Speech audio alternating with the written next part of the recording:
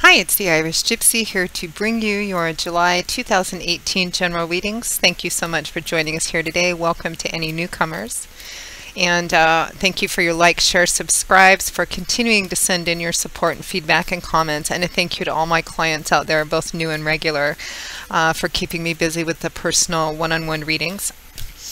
And if any of you are interested in a personal one-on-one reading with me, you can get more information and my contact details by going to my YouTube channel and clicking on the About button. And you can also find that same information attached to the description bar of all the videos I post.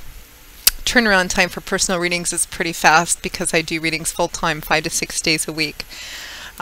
So we can usually schedule a reading anywhere from a few days, upwards of 2 weeks, but almost always within a couple of weeks period of time we can set something up for you. And I do a wide variety of readings in all areas of life, including 6 and 12-month overviews too. So if you're interested, send me an email at maggie1mcguire@gmail.com. I'd be delighted to work with you. And for those of you who like to utilize the smartphone app Instantgo, you can also find me under my profile Irish Gypsy there, and that information is also included with the rest of it. All right, let's get right into this. This reading is for Leo, the fire sign of Leo. Leo the lions, our felines, for July 2018. Okay, Leo. If you know your rising and your moon sign, check those out as well for additional clarification. So we begin with the 5 of Wands and the 8 of Pentacles. We have the 2 of Pentacles with Judgment. We have the 3 of Pentacles with the Wheel of Fortune. We have the Sun with the Ace of Cups, and from the bottom of the deck, your overall energy, guidance, and advice for the month is Temperance. Well, Leo, you've got 1, 2, 3, 4 major arcana cards, so significant energy. 3 Pentacles, 1 Wand, 1 Cup. So it looks like a lot of the energy is focused in the Pentacles area of your life. Pentacles is earth energy. And in the tarot, this is usually manifested energy of tangible things we can see and touch in our life or our day-to-day life. It can be things like job, money, finances, property, resources, or the efforts we put into our day-to-day life to support that life. Things basically that we can hold on to. So we find ourselves at the beginning of July, end of June, beginning of July, with the 5 of Wands and the 8 of Pentacles. So the 5 of Wands is fire energy. And in the tarot, this is usually creative, manifesting energy. It's very action-oriented, powerful, change energy. The 5 of Wands is a card about conflict. It can represent internal or external conflict or a combination of both. It's not huge conflict. It's not like Tower card energy conflict. You can see that the men in this circle are sparring with each other. They're not using real weapons, they're using practice weapons. So for those of you who are having issues or difficulties in the month of July with other people, particularly if there are other people at work because of that clarifying card of the 8 of Pentacles, it can represent petty gossip. It can represent petty conflict. Rumor mongering, gossips, for those of you for whom it might be conflict within your family system or with, a significant other, husband, wife, girlfriend, boyfriend. It can represent, fighting over the same thing over and over again, or fighting about petty things. It can represent circular arguments. Nobody's really out for blood. Nobody's really out to truly harm anybody. But nobody's willing to give an inch. There's no sense of compromise or negotiation with this kind of conflict energy. So nobody winning, nobody losing. It just keeps kind of going around and around. And what clarifies that is the 8 of Pentacles. I call the 8 of Pentacles the worker bee card, or the work card, because it does represent somebody who's hard at work. And fairly successfully too, because in the tarot 10s are completion, so 8 represents you've got a fair amount of work underneath you. He's putting just as much work into this 8th pentacle as he has with this other 7.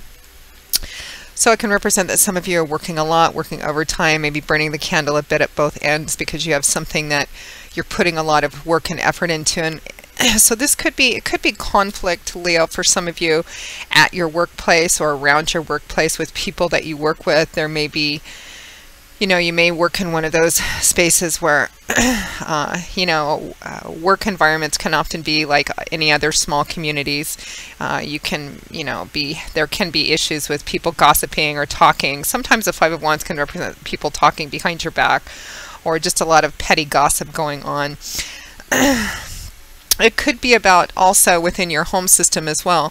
Because when I talk about the Eight of Pentacles as work, because Pentacles is that concrete, practical earth energy about things that we work on or things that we can hold on to. If you don't work outside of your home, or maybe you don't work a conventional job where you clock in and out, you know, it's not a 9 to 5, or maybe you work at home, you're a homemaker.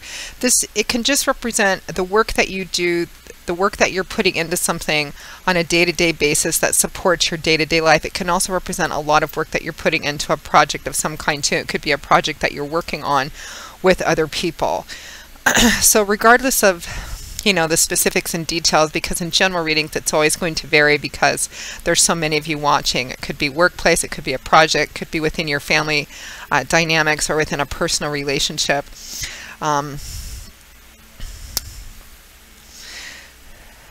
I get this sense of circular conflict, like either the two of you or the group of you are arguing about the same thing over and over again. And for some of you, it just may be drama going on in your workplace. And it doesn't feel like there's a sense of teamwork here. Now, next to that is the Two of Pentacles with Judgment. So more earth energy here with the Two of Pentacles. This can be a card about juggling, working, you know, being quite busy. It can also represent using, being successful at something using unorthodox means. It can represent, again, also being busy as well. Some of you may be quite busy during the month of July. You may be working quite hard. Twos also represent duality, crossroads, and choices. So you may be struggling between one thing or another. You may be juggling two different things. I feel like for some of you, especially because it's clarified by Judgment, which is another choice card, or a card that often comes up when there's a choice or a decision that needs to be made. Twos can represent choices and crossroads too. So I feel like a lot of you are in the process, maybe in the second week or around the middle of July or so, time being always fairly fluid in a general reading. You may be trying to decide between one thing or another, and it may have something to do with work or a project, or something that has to do with this conflict that's going on. It's like you're in a position where you're trying to make a decision with something, and you're kind of going back and forth. Some of you, again, it may represent busy work, being quite busy as well. What clarifies it is Judgment. Judgment is a major arcana card, and it's a call to action card. You can see one of these archangels is blowing his big horn, his trumpet here, though I actually don't think that's a trumpet, but it's a call to action. So especially clarifying the Two of Pentacles, it looks like there's a choice in front of you.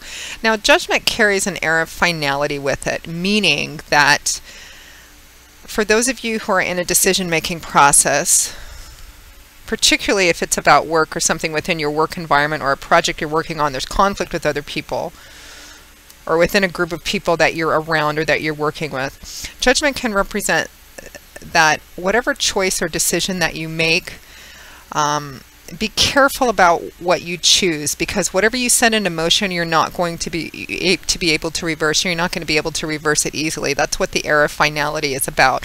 Whatever you choose is going to set the stage for something for quite some time to come. So it is a call to action, but be careful that this decision or choice that you make is not spontaneous or impulsive, whether it seems like a small decision in the present or whether it seems like a big decision.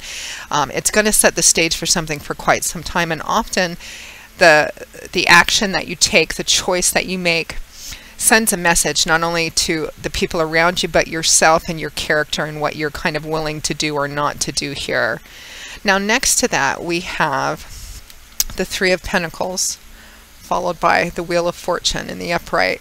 So more Pentacles energy here, more Earth energy. Now, the Three of Pentacles is a card about teamwork. This is about compromise and negotiation.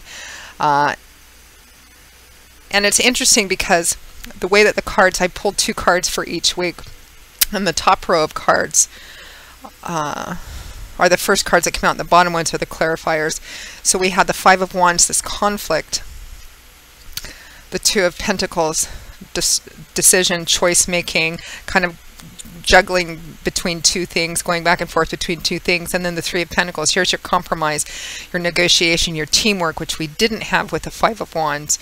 Some of you, this decision that you're going to be making, or the decision that's in front of you to make, or will be in July, this Five of Wands conflict card can represent internal conflict. You may not all of you may be in conflict with other people. It can represent internal conflict too, something going around and around. You can't quite decide between one thing and another. Here is the compromise and negotiation card, because that's what the Three of Pentacles represents. It's the artisanship card. In other tarot decks, it's often depicted with at least one other person here, because it's a card about people coming together to build or create something or accomplish something. Even if they don't necessarily like each other, even if they all don't agree or have the same ideas, they all agree that something is meant to be created, built, something perhaps needs to be a resolution of this conflict for some of you. And so because everybody does agree on that one thing, it's all about kind of coming to the table, putting your heads together, compromising and negotiation, which means giving a little and taking a little in order to achieve what you're hoping to accomplish. In terms of project or work, the Three of Pentacles can represent the small successes that you have when you're in the process of working towards a big goal, a common cause, or a greater good. So it is a card about teamwork, people coming together to accomplish something. And again, in a general reading, what that something is going to vary. Some of you, it's going to be very concrete, like a work project, a project you're working on with other people. It could be that the resolution, whatever you're trying to accomplish, might be the resolution or end and resolution of this conflict. And I feel like you're going to have some good fortune, good luck, and divine timing and orchestration in how to do this, because the Three of Pentacles is clarified by the Wheel of Fortune, which is a major arcana card, great card to have in the upright position. It represents energies of God's spirit, angels, and guides, which of course we have no control over. The Wheel of Fortune in the upright position typically implies that it's a stroke of good luck, of good fortune, of things working in your favor. The right thing coming along at the right time in the right manner, but possibly in an unexpected way. That's, you know, good fortune. It's an unexpected blessing of some kind. Some of you may be in charge of a group of people that are not, maybe there's a goal or something that needs to be accomplished or built or worked out, and people are arguing about how to do it, whether it's at work or in the family system. And you might be kind of the Three of Pentacles, you might be one of those people, or the person that is tasked, or people kind of look to you to bring everybody together and help everybody kind of compromise, negotiate, kind of a mediator, so to speak. For those of you for whom that resonates, I feel like you're going to, this Wheel of Fortune represents that you're going to have some inspiration, some kind of intuitive flashes on how to do that and how to accomplish that. But it does look like around the middle of the month, maybe around the third week or so, that people are coming together, either two persons or this group of people are coming together to kind of find a way to bring this conflict to a resolution, so that you can focus on what's really important, because that's what the Three of Pentacles really is about. That's what compromise and negotiation and teamwork is about, especially when you have a lot of different people. You know, everybody agrees on the one thing that needs to be accomplished or resolved. Everybody may not agree on how to do that, but compromise and negotiation requires people to focus on what actually the priority is and let go of like a lot of the little stuff around that in order to kind of agree on something. And it looks like there's definitely good luck and good fortune working in your favor and in the group's favor as well. Now, at or towards the end of the month, we have a great combination of cards, Leo. We have the Sun, your ruling planet, and the Ace of Cups. Some of you may be having birthdays within this month as well, so happy birthday for those Leos that are July Leos, and those Cancers, which are July Cancers as well. So the Sun is, in my opinion, the most powerfully influential positive card in the tarot, because When the sun comes out, it shines over everything. It makes everything transparent. In fact, one of the few cautionary advices of the sun is to operate with as much honesty as possible, because you can't hide anything under the sun. The sun makes everything transparent. But it represents an uplifting of energy. I mean, think about what the sun brings: light, love, warmth, laughter. It encourages things to grow. There's a strong social theme. It represents fun. It can represent being actually out in the sun. It's summertime in a lot of places in the month of July. Some of you might be traveling as well, going on vacation, having a good time, getting away for a while, traveling to do that. It represents an uplifting of energy and a loosening up of maybe what was previously restrictive energy. If finances have been a little tight, it looks like at the end of the month, when the sun comes out, things loosen up, things lighten up. You can breathe a little deeper again. Kind of a winter into spring, sickness into health kind of energy. And it's clarified by the Ace of Cups. Cups is water energy, and in the tarot, this is the energy of the heart. This is about your emotional landscape, feelings. It's also the area in the tarot that deals with relationships of all kinds. Aces represent the number 1, so they always represent the start of something, a new beginning, the beginning of a new path that has a lot of potential, or an opportunity that has a lot of potential if it's nurtured and taken care of. So the Ace of Cups sometimes can represent new love and romance. Some of you might be, falling in love or meeting somebody quite interesting at the end of July. It represents the heart opening up again. It can represent renewal, an emotional renewal of some kind too.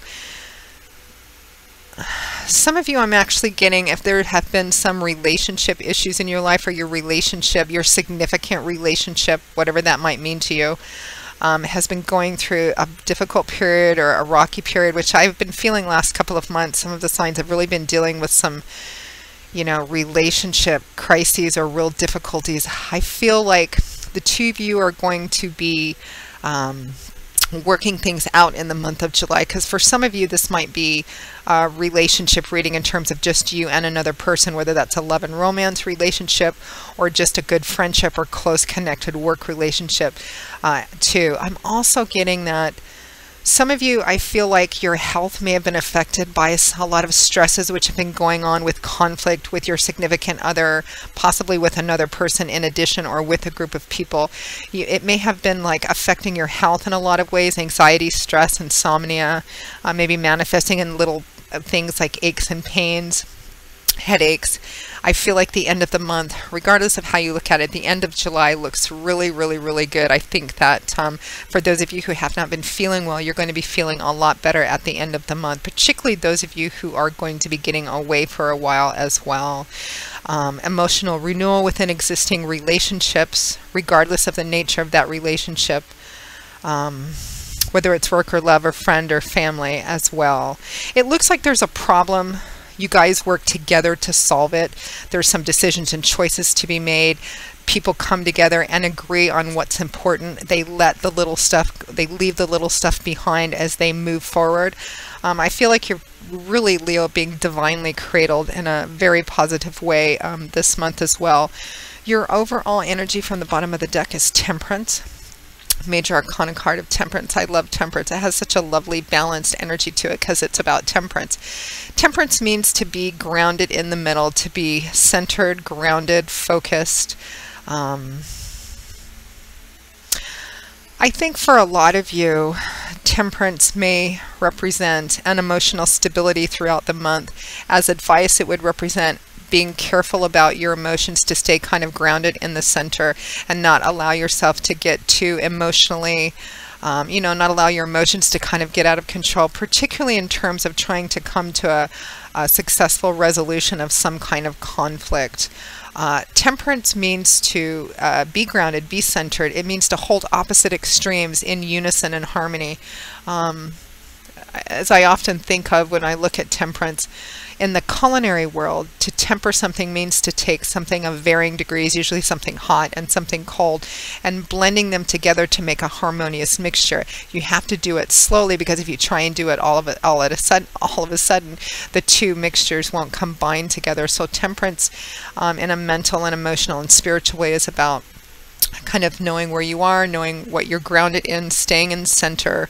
In terms of teamwork and compromise and negotiation and helping resolve a conflict, Temperance represents kind of staying focused on what is the most important thing in the situation and not allowing yourself to kind of be swayed or emotionally reactive one way or the other, like being in the middle of a seesaw or teeter-totter. You know, when you know what the most important thing is, who you are, where you're going, what's the most important thing to accomplish here, Leo, you're in the center. When you're not sure about that, you're kind of on the outside ends of this teeter-totter, so you're at the mercy of external elements, you know, other people, opinions, your own emotions and feelings. So the path to success this month, Leo, is to stay centered and grounded and tempered. Because I have this feeling that in whatever this conflict is, whether it's with you and one person, with you and a couple of people, or within a group of people, I feel like, Leo, you are an influential person in this situation and a significant factor in helping this resolution, this conflict come to a close, finding an answer and working on that answer. So remember temperance throughout the month of July, Leo. So Leo, that pretty much sums up your July 2018 general reading. Thank you so much for watching it. I hope that it has been helpful to all of you. Again, if any of you are interested in a personal one-on-one reading with me, you can get more information and my contact details by going to my YouTube channel's homepage and clicking on that little About button. Please feel free to contact me directly at Maggie1McGuire@gmail.com. I would be most happy to work with you and set up a personal reading with you as soon as possible. I can usually get back to you within the same day or the first 24 hours of your initial contact with more information. And for those of you who like to use the smartphone app Instantgo for quick answers to quick questions, you can also find me on that app under Irish Gypsy. That link is also included. I believe there's some new channel package promotional specials running for phone readings there, so check that out if you're interested. So Leo, I will see you all again in a couple of weeks for the July mid-month readings, and until then, as always, I wish you joy, peace, blessings, and a happy life. Take care, Leo, and I hope to see you back here again soon. Bye-bye.